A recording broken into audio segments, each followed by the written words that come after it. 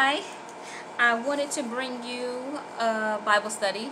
I know I've been doing them once a week and everything, and I wanted to pick up here.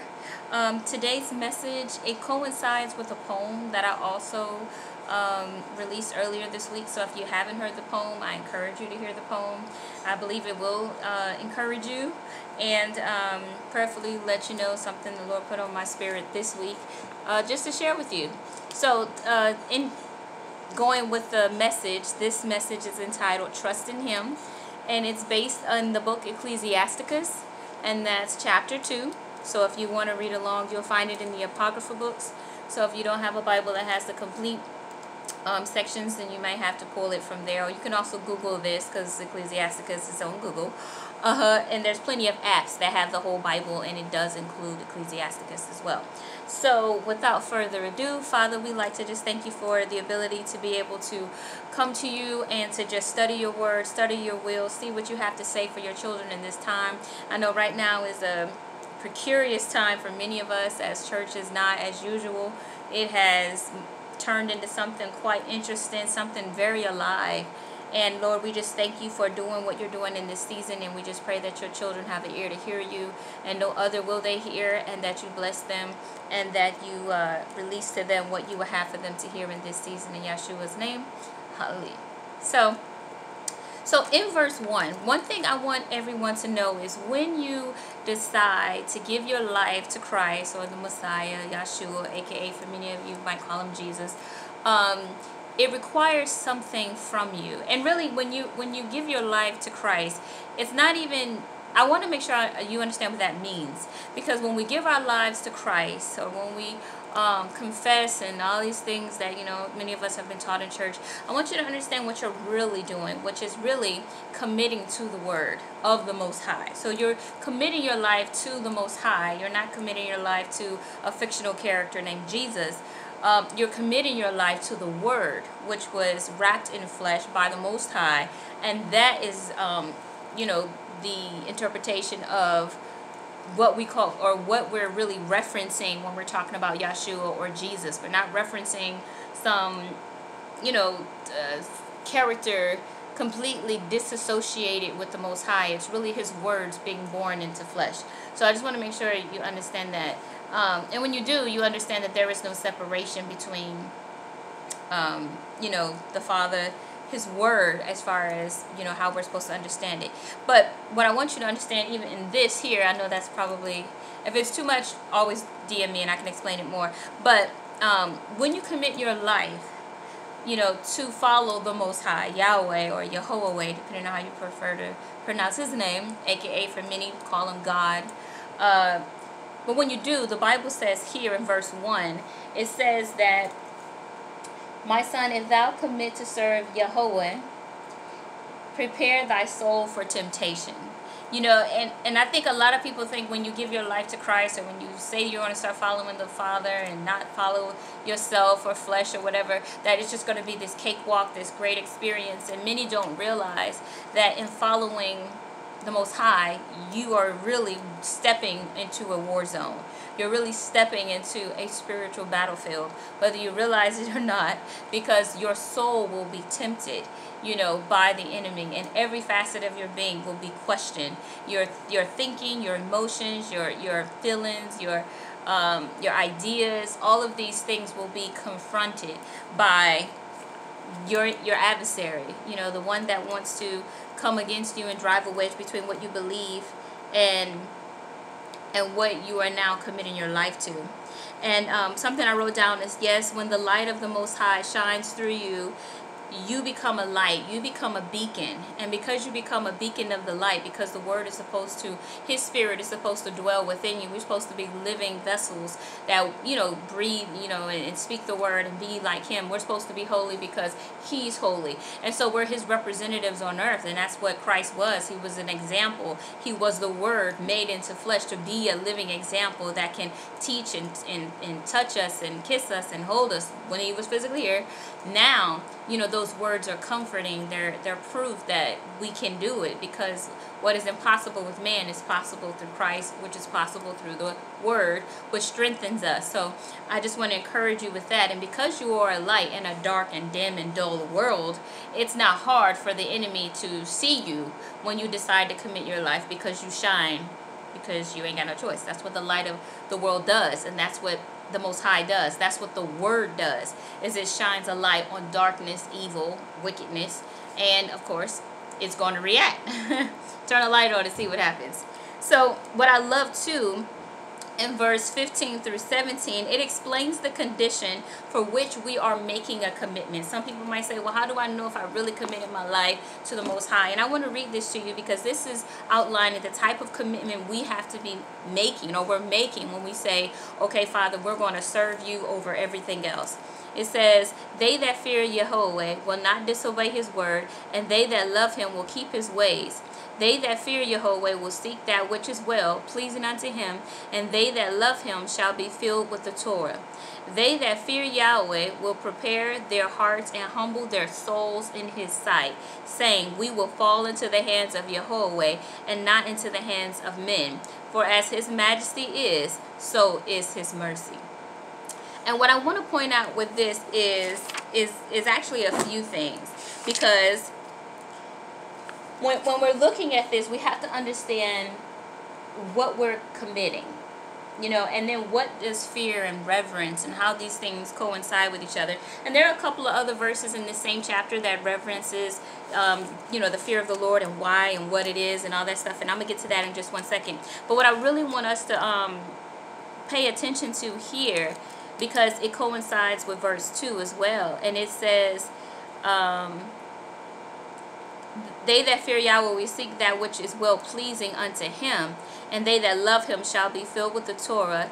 They that fear Yahweh will prepare their hearts. And preparing your heart is a really interesting thing, because in the Bible we read and we can study that the Bible says that, a man's heart is eternally wicked, and no man can really know it except for the Father who looks upon the hearts of man, and he knows it. And so, the question is, how do we prepare our hearts? How do we know if we're really committed? How do we know if we're not just saying vain words? How do we know if we're not just reciting something out of Romans or something that somebody told us to say for salvation, when in fact we're not committed to what the word says? We're not committed to giving up what's in our hearts. We're not committed to releasing the things that we love, if they're evil or otherwise, if they're contrary to the Father. And it says, and humble their souls in his sight.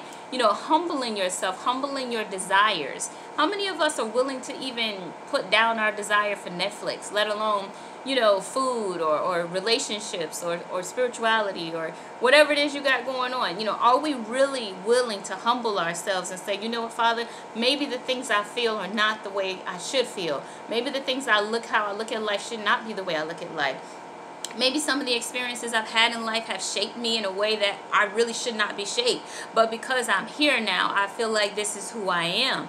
But see, when you commit yourself to the Father, you have to be willing to count it all as done, as Paul did. He says, I counted everything I am, everything I was, everything I could be, everything I should be. I count it all as nothing, because I got to realign myself. I got to humble myself and say, Lord, what do I really know about me? What do I really know about my purpose? What do I really know about my destiny? What do I really know about my husband? Or if if you're a man, what do I really know about my wife? What do I really know about anything? Compared to what I was taught. And what if what I was taught wasn't even right? What if it doesn't line up with the word? How do I know how to really fear and reverence you if I don't even know how to fear and reverence those that I should? What if I did have a terrible parent? What if I did get raised by somebody else? What if I did come from a humble beginning? What if I did come from the streets? What if I came from, riches, and I don't have to be a respecter of person. People respect me. I don't have to earn it, because I already have. Somebody else paid the price. So I'm just walking in there and their blessings. How do I really learn to humble myself? How do I get that? I love what it says in Ecclesiastes at the end. It says the beginning of all wisdom is to fear the Most High, or to fear the Lord, to fear the, Yahweh, and to and that is really where the beginning of wisdom begins. And chapter 1 of Ecclesiastes is all about Ecclesiasticus, excuse me. It's all about wisdom, and I encourage you to read that chapter as well, because it does set up the foundation for understanding how wisdom works. And later on in this same book, it's some other stuff about wisdom, which I will share, because I think it's more specific and easier to translate in something as short as these Bible studies. But what I want to bring up now is verse 2. And I want to show you how, preparing your heart. It says, set thy heart aright, and constantly endure, and make no haste in time of trouble. And what in verse 3 is can continue it too. It says, cleave unto him, and depart not away, that thou mayest be increased at the last end. And what I want you to remind you, or the word that really sticks out, is endurance. The Bible talks about in Isaiah and in the New Testament in many places that those that endure until the end will receive the prize. You see, it's not enough to just go to church on a day or to watch a TV program and say, Lord, I commit my life and I will serve you all the days of my life, and you are the head of my life, you are my Lord and Savior and all that good stuff. However you choose to do it, it doesn't. The words don't matter if your heart, your mind, your soul is not committed and your actions don't follow. Meaning, if you don't endure until the end, then you don't have the prize. People say once saved, always saved. That's a cliche. That's not true. You can choose to, take an oath of salvation and then the rest of your life live completely contrary, and that is not consistent with the word, and it will not get you into heaven. People who live in direct contrast, the Bible talks about iniquity. Iniquity is living in sin and enjoying it and choosing that lifestyle over one of righteousness and holiness, and that is not going to get you into the pearly gates. That's why in the New Testament it says that everyone that says, Lord, Lord, is not going to make it into heaven, and he's going to say, get away from me, you worker of iniquity, because you did not endure until the end. You did not cleave unto the Most High. It says, and do not depart. You departed at some point. At some point, you decided something you loved was more important than the way that the Father told you to live. I love something that I heard Dr. Turner say, and he said, his will, his word, his way. And I just feel like those 3 W's are really how I now, encourage people to live their lives and to understand his word and how it works, because it really has to be his word, his will, and his way, because if it's not, it's just not going to work. You're not going to be able to go into his banquet without his permission. You're not going to be able to get into his heaven without his permission. You're not going to be able to make it into his eternity and be in his presence without his permission. People think that they are going to be able to just waltz into wherever they want to go because they feel like they are entitled to do so. Well, the Father does not have to respect you. He's a respecter of the persons he chooses. He doesn't have to do that for you. He doesn't have to do that for the world. He doesn't have to do that for society. He has his will, his word, his way. And so if you're willing and you want to make it into what he has, then you must do it his way. And that's just the way that works.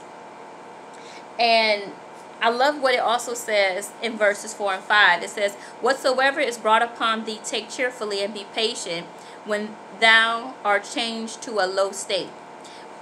It didn't say if you are changed to a low state. It says when you are changed to a low state. Because yes, everybody, it rains on the just as well as the unjust. There are good days for everybody and not so good days for everybody. It's just the way of, it's just the way that, I don't necessarily want to say just the way of the world, but it's just the way that humanity is set up. That it rains on the just as well as the unjust. It's the system that we're in. It's the way that life works.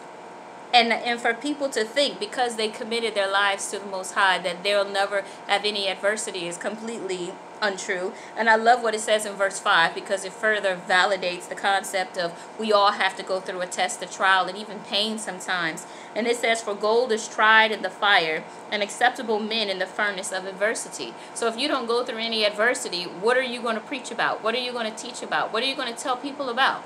You don't really have much to go on. You don't have much to talk about because you ain't been through nothing. You ain't got through nothing. Your endurance didn't take you nowhere. If you start college and say, wow, this is just really too hard, and you quit day 1, you ain't learned nothing.